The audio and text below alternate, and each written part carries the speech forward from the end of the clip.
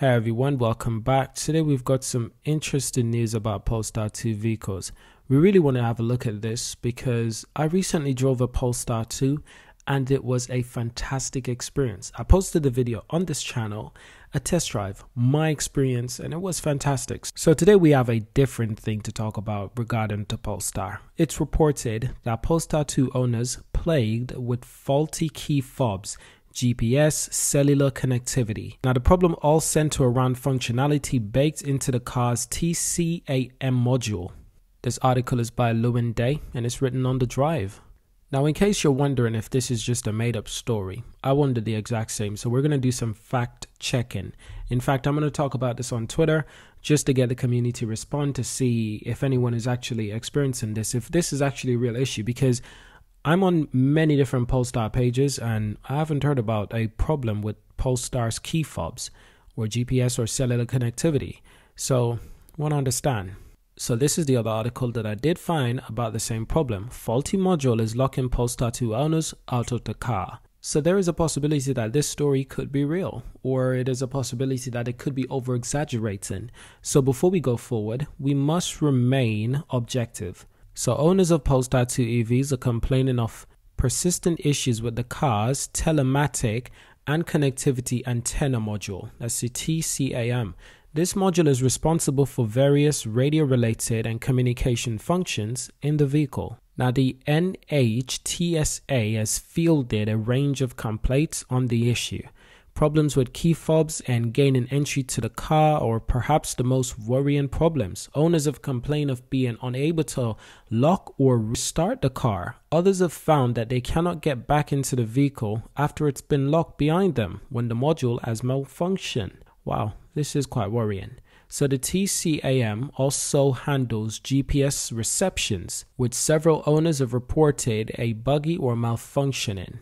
Now, other common errors include a loss of SOS call capabilities or a general loss of cellular connectivity over LTE, with the latter causing the car's internet-related functions to stop working. It raised safety concern if kids or pets were to be stuck inside the vehicle when it stopped responding to key fob. Some complaints also speak of a fear of being stranded in the event their vehicle will no longer allow them to access or to start the vehicle. The Polestar 2 does have an emergency physical key that will provide access in the event of TCAM failure. That's good. An emergency key is always good. It's always welcome. Now it must be removed from the fob to be used and set off an alarm when used. The key fob must then be placed in the cup holder after gaining entry in order to switch the alarm off. One owner has posted on Reddit that they are throwing in the towel after repeated TCAM issues. Their vehicles have reportedly been to the dealership 4 times without a satisfactory resolution to the problem. Polestar Forum has a thread collating knowledge on the issue, with multiple owners reporting problems since January this year. Since January this year? Well, it's certainly missed me. So I don't think we've ever reported on this issue, but if we have, I do apologize. But if it's an issue that certainly started around January and they've been trying to get it fixed for the entire year and now it's suddenly starting to get worse, that I can understand why it would spur up the media to create more articles about this issue. That would make sense. But still, it's no excuse for the faulty system. Something like this needs to be handled carefully, because I can only imagine being in that situation, being in an emergency, you got to get to work, you got to drive your partner to work, and whoops, you can't open your car because the system is being faulty.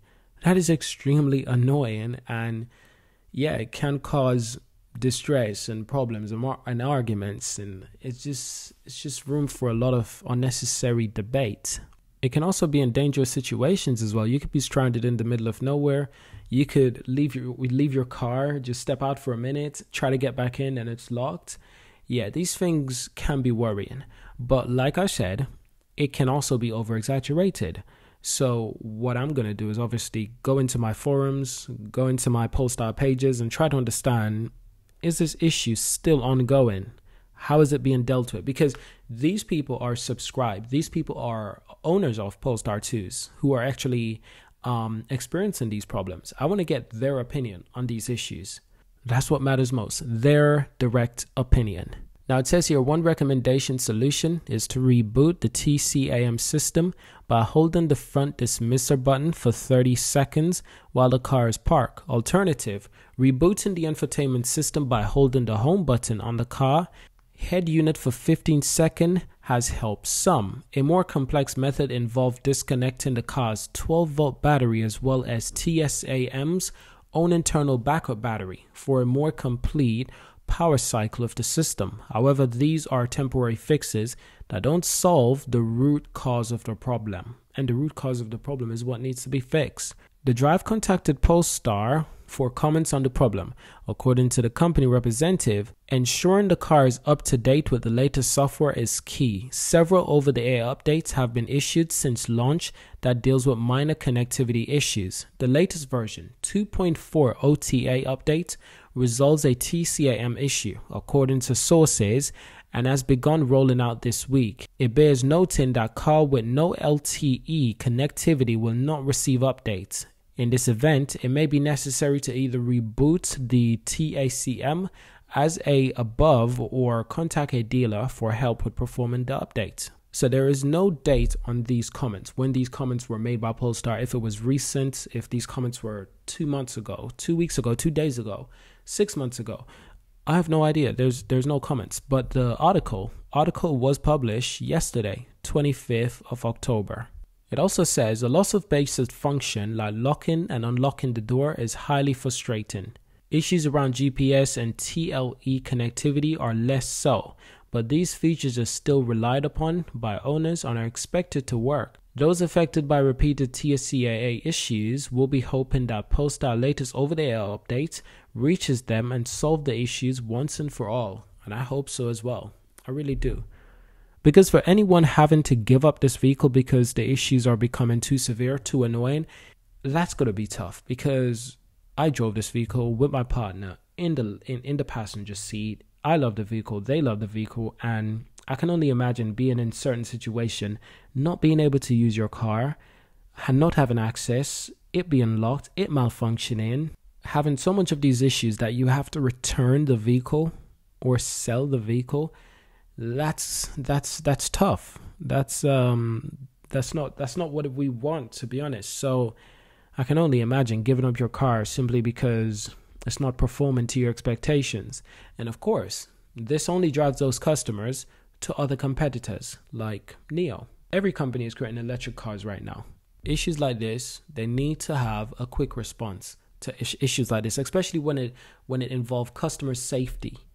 Especially when it involves customer safety or their dependent safety. Children can be locked in these cars, can be locked out of these cars in difficult conditions, cold conditions, rainy conditions. But it's not just Polestar. Many manufacturers experience problems like this. Launching a new car, the Polestar 2 is still a relatively new car. It's been out less than 5 years, so they haven't have full experience at dealing with all the upcoming issues.